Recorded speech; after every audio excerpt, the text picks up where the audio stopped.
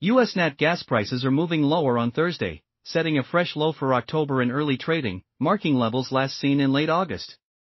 The recent downturn is driven by bearish weather forecasts, weak performance in the broader energy sector, and elevated storage expectations.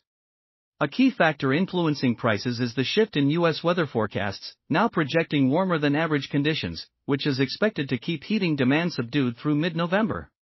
From October 31 to November 6, cooler systems are expected to bring temperatures in the 40s to 60s Fahrenheit to parts of the western and central U.S., while the southern and eastern regions will see milder conditions with highs ranging from the 60s to 80s, even hitting the 90s in isolated areas.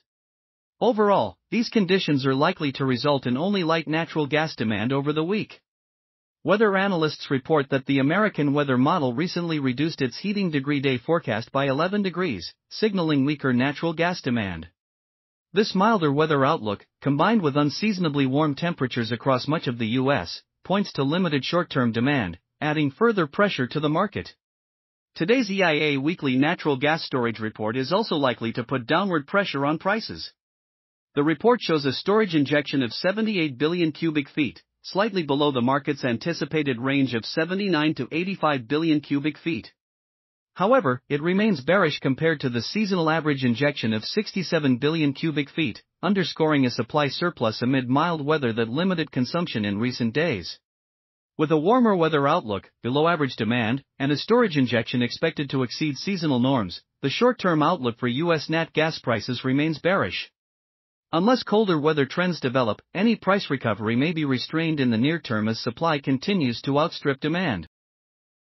From a technical standpoint, the market has broken below the 50-day moving average support at $2.38, establishing this level as a key support.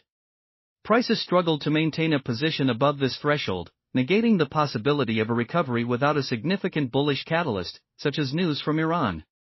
Absent such triggers, prices may continue sliding toward primary support around $2.30, likely holding at this level unless colder weather forecasts emerge, driving prices to break through the $2.40 resistance.